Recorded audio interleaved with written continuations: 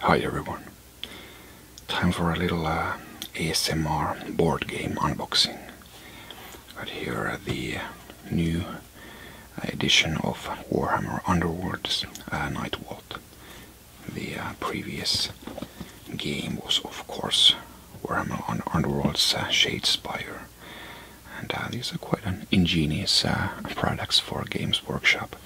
You get actual Warhammer miniatures here that you can use in your Warhammer Age of Sigmar games. And sort of like a gateway drug here.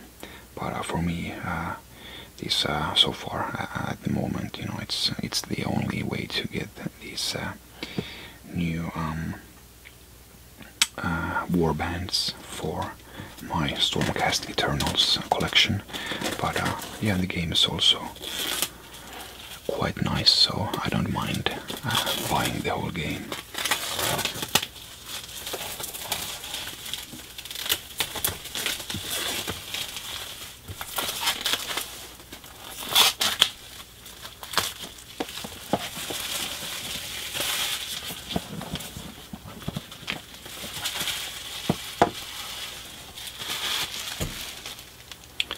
Let's see what we got inside here.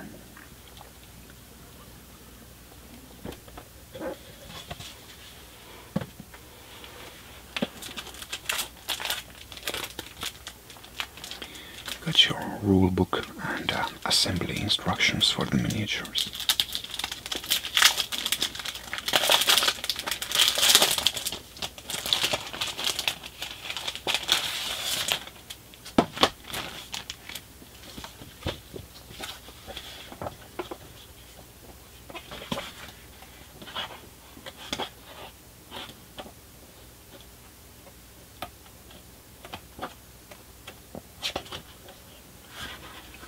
The rules are mostly unchanged from the first game, I believe. Of course, some additional mechanics in the cards that you have here. Got a little learn to play here, and then the how to assemble guide.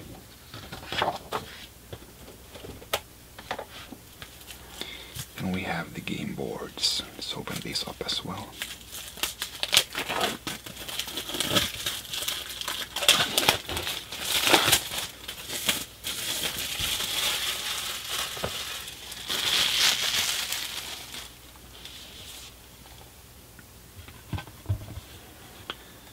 So these game boards are two-sided.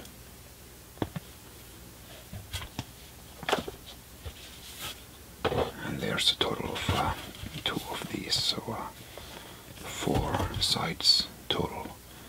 You got your obstacles here and hazards as well.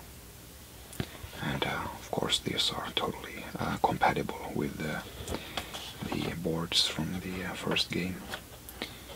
So now you have a nice selection of different boards combined with these new ones. And yeah, I guess we could punch all these tokens here.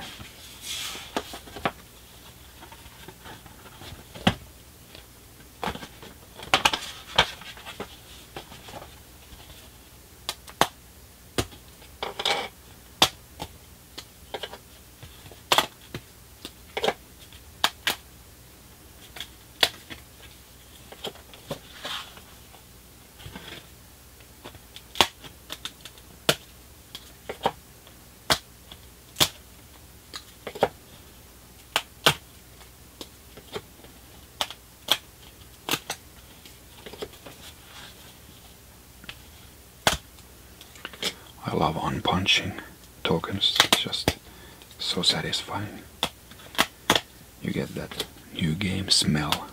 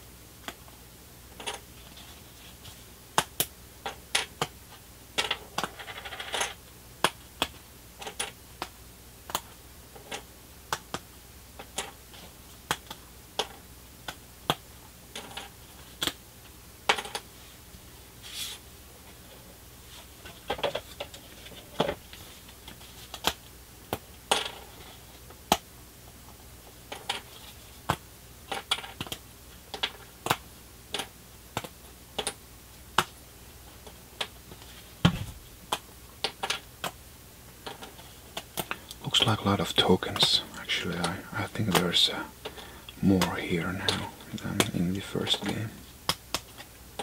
Not sure.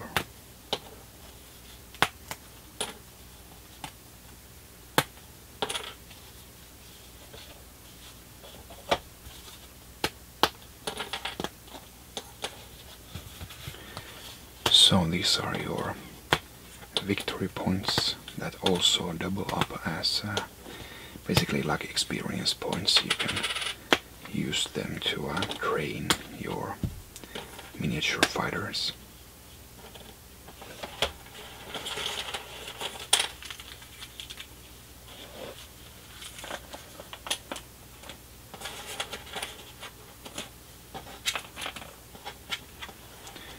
And you gain these by defeating opponents and by fulfilling certain tasks that you set yourself with your cards.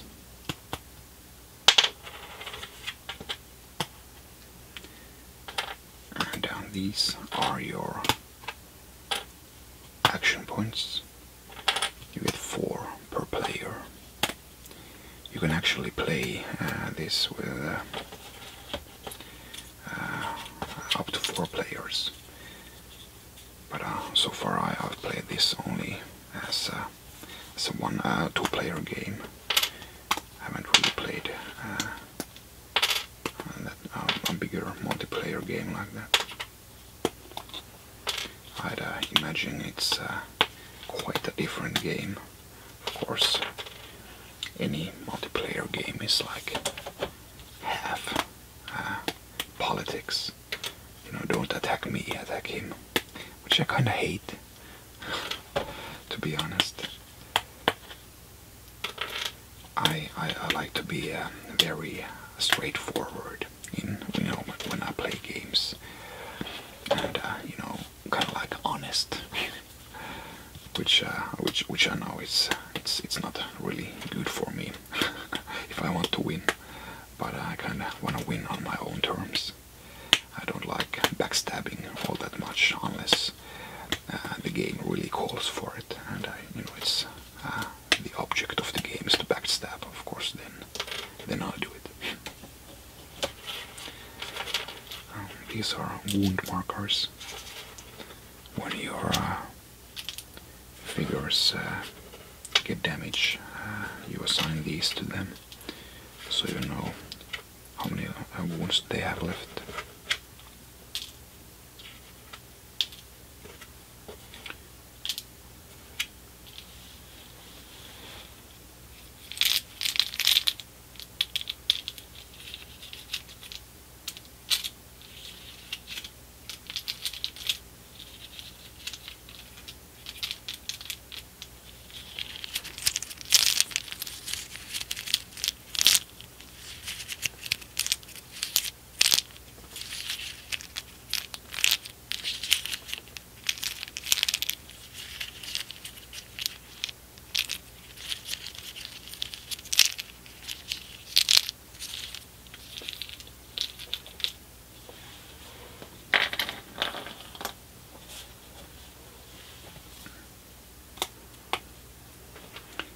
And finally we have some status tokens for you to keep track of the battlefield, and you know, which figure has done their turn, stuff like that.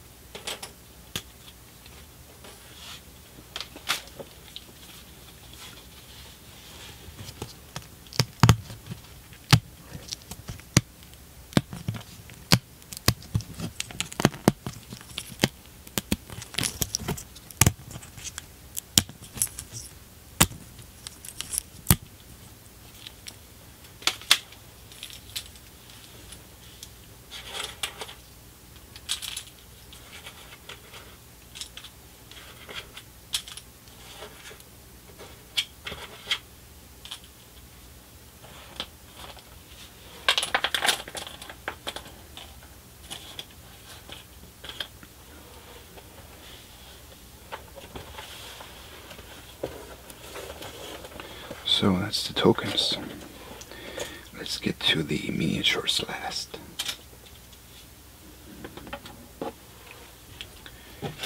Then we have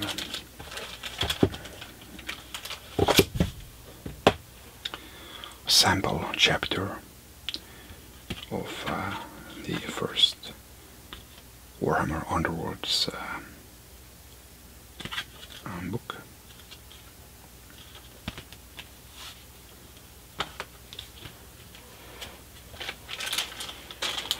We have a bunch of dice.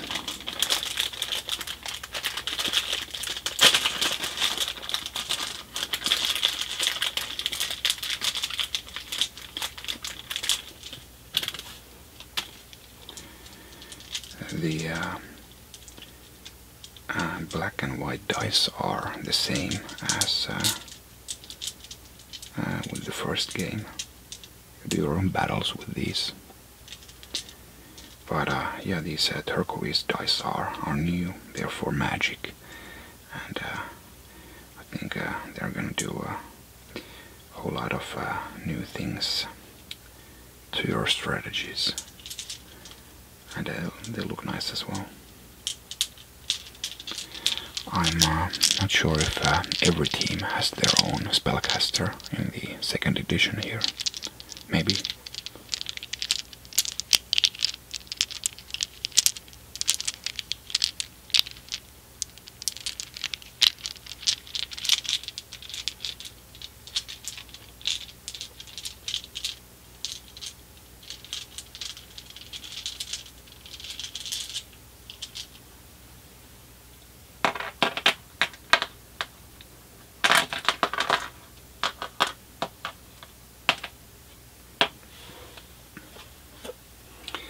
And then we get to the cards. So you have your two teams here.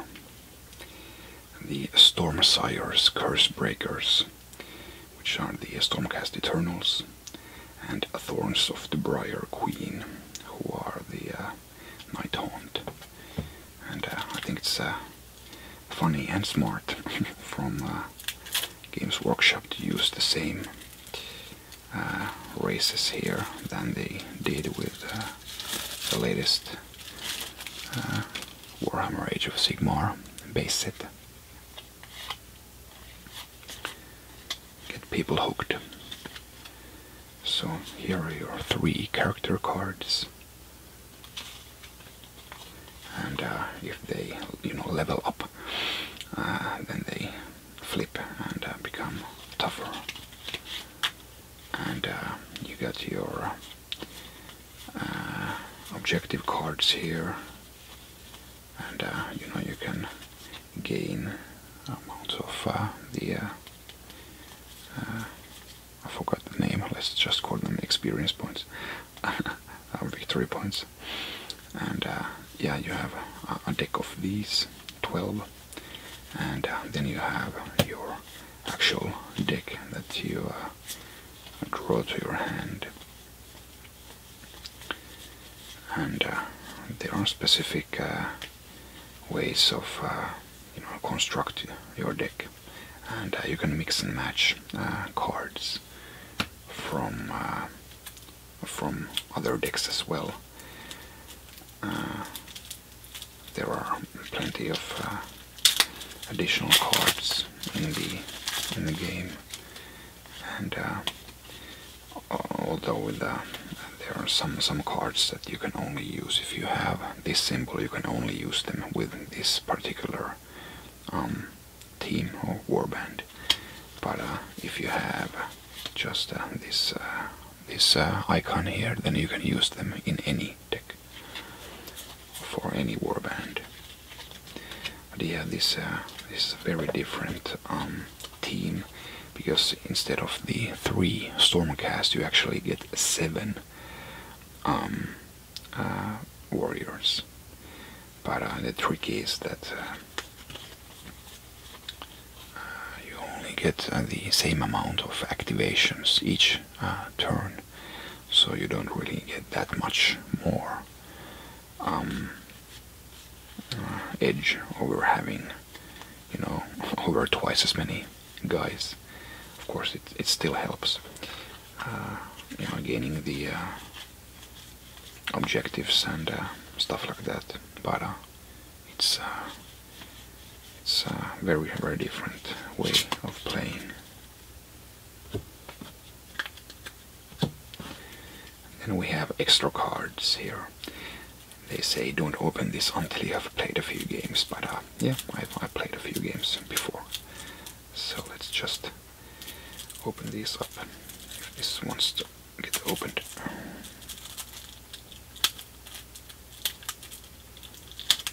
Sorry, I gotta use my teeth.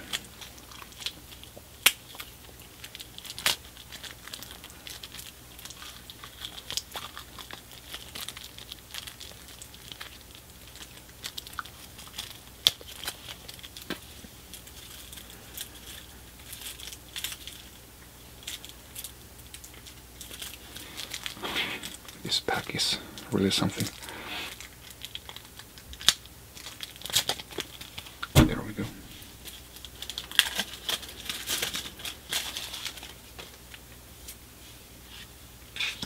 So you got your extra cards of the objective cards, and some extra cards for both teams, and some generic extra cards as well, just to make things more interesting.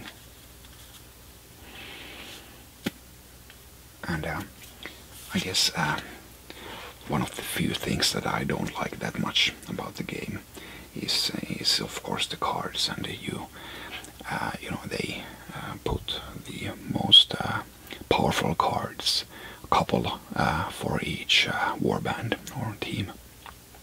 So basically, if you want to get the best deck, you have to buy all of them. But hey, at least they're, you know, not selling boosters or, you know, some limited edition high power cards or something like that. So they are still all obtainable, but kind of. I guess I would prefer a board game that that has a level playing field for everybody. Of course, games like Magic the Gathering is totally different. That it's a very one of its core values is that you collect the cards, and not everybody has all the cards. So that's part of the reason why I love Magic so much.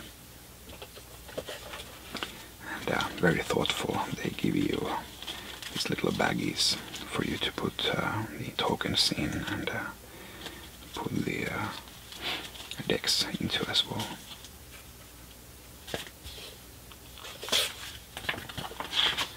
And then you have a little advertisement here saying this was just the beginning. You're gonna spend a whole lot more money with us. That's what Games Workshop is saying.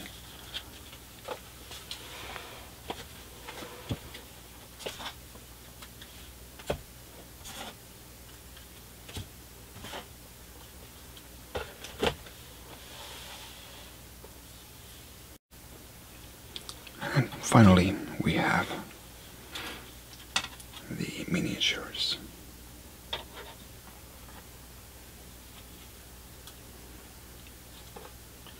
They said somewhere that this should be bone colored. It does kind of look a bit bone colored in the screen of the camera, but to my eyes it's very much green. But of course they are ghosts, so I guess green is as fine as bone colored is. And I love the fact that you have these you know, modeled bases with each of these easy to build miniatures. You actually can assemble these without any glue. They have pegs that they slot into, but of course I use glue anyway. And yeah, my goal is to have at least one of each type of unit for Stormcast Eternals. So this is something that I of course need to have as well. And yeah, maybe I'll do some clipping here. Let's see if I can get the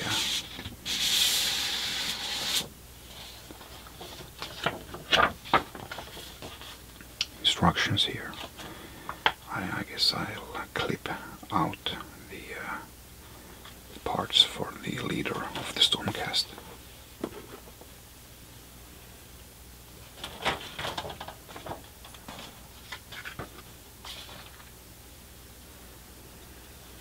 So we get 5 and 3.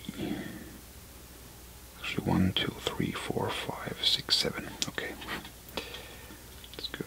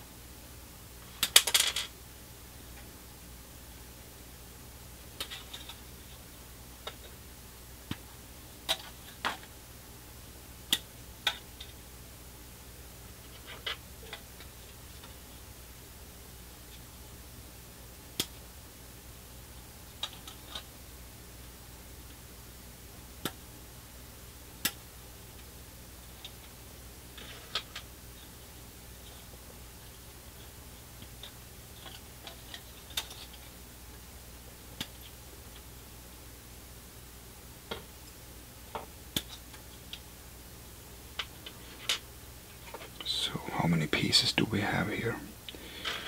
1, 2, 3, 4, 5, 6. One more.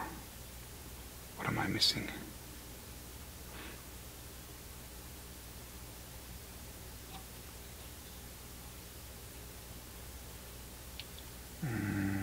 Oh, there, 5.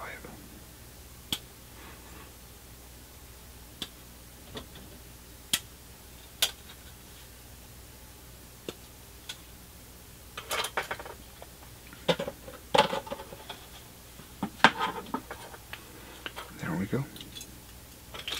And yeah, because these are push fit, I could assemble it now, but I want to do some, of course I have to clean up the parts so that there is nothing left of the sprue, and I'm gonna do some painting beforehand as well, before I do the final assembly to the base here.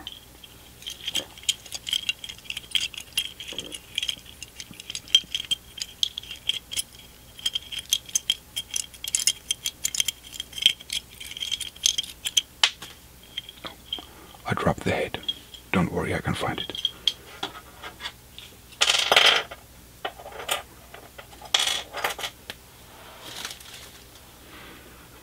There we go. I'm gonna change the head here. I prefer all my Stormcast to have helmets. Let's cut away the leader of the Nightvault as well. So we have 13, 14, 15, 16. Doesn't go sequentially, but okay, so 13, 14,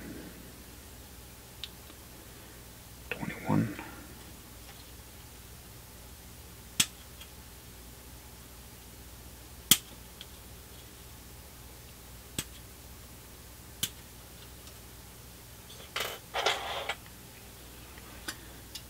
And 19 and 20.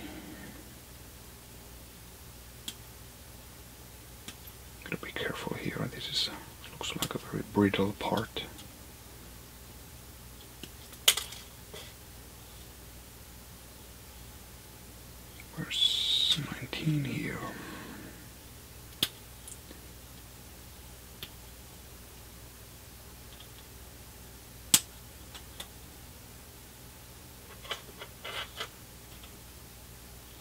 base is the biggest one, number 22.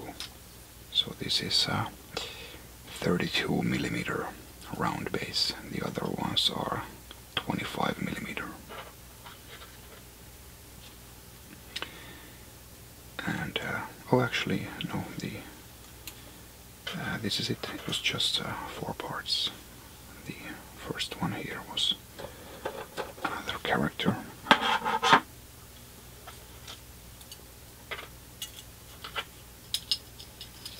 Yeah, I'm gonna cheat myself into painting.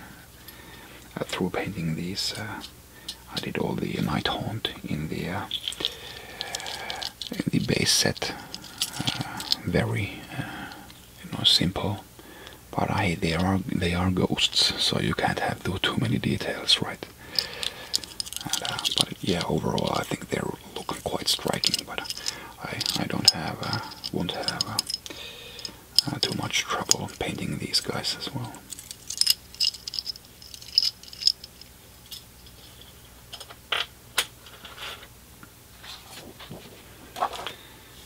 Yeah, I guess that's it for this little video.